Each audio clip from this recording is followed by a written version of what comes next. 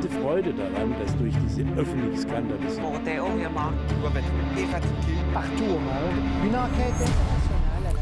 Well, it's a story that's made headlines around the world, a massive leak of information on offshore tax havens, revealing millions of secret documents. Earlier this month, we showed you the lengths some of the super rich went to keep that information secret. Now, meet the man who risked it all to make sure it got out. Our lead investigative reporter on this story, Frederick Zelak, brings us the journalists in pursuit of openness.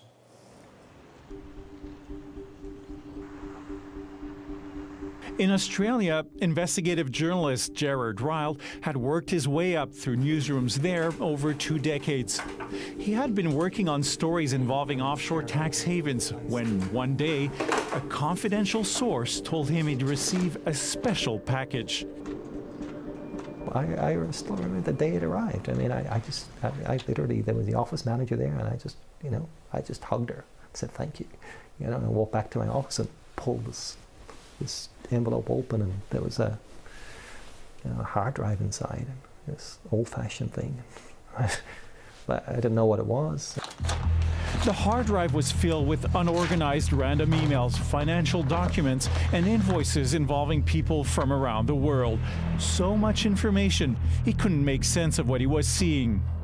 So I know that it's a potential gold mine, but I don't actually know what I'm looking at. I'm not sure how valuable it is, and I know that we've got to, at that point, sit down and spend a lot of time researching and seeing who these people are and what it is I have. From the bits and pieces he could see, Ryle could at least tell that the data was from offshore tax havens, firms in tiny countries that offer lockdown secrecy for those who want to hide their money. Beyond that, he couldn't figure it out because the leak was huge. It was 160 times bigger than the WikiLeaks cables. He needed help.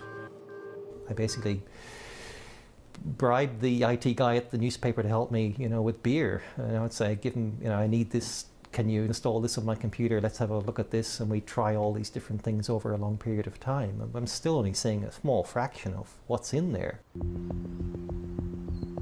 Ryle started looking for a way to devote his work to uncovering the story of the leak. A job opportunity came up in Washington, D.C. He'd have access to the resources he'd need to crack the data, but he and his wife would have to leave their work, their friends, the whole life they had built in Australia.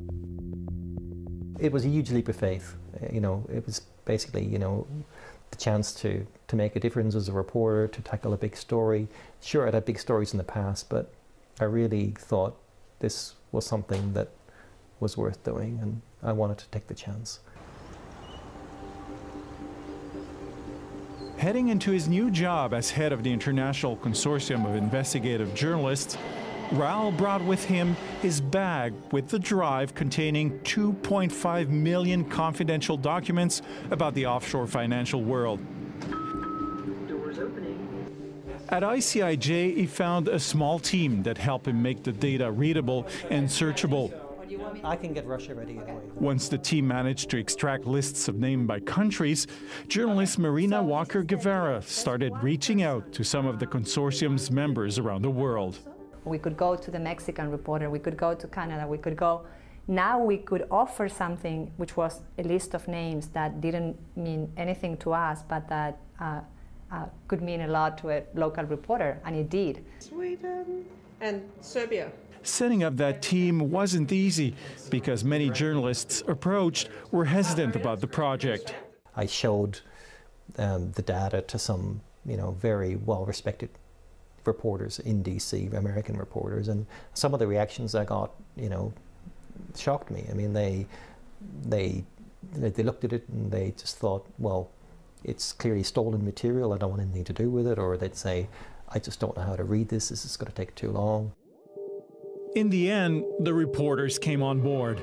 The team coordinated with journalists in 46 countries, all different time zones, languages, and social and political environments.